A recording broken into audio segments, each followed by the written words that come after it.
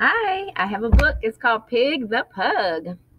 Pig the Pug has been out for a minute, and now there are other books that also are about our friend Pig, who's actually a pug. A pug is a type of dog, but he's a pig. He's greedy, he's selfish, and he doesn't like to share. So there's another dog at his house named Trevor, and Trevor's really friendly and he wants to play with Pig, but Pig has decided that he is not going to share. And in the meanwhile, things get pretty ugly for Pig because he's not paying attention to what he's doing. He's so busy being mean and bossy that he winds up having a little mishap. So read it to see what happens. It's really funny.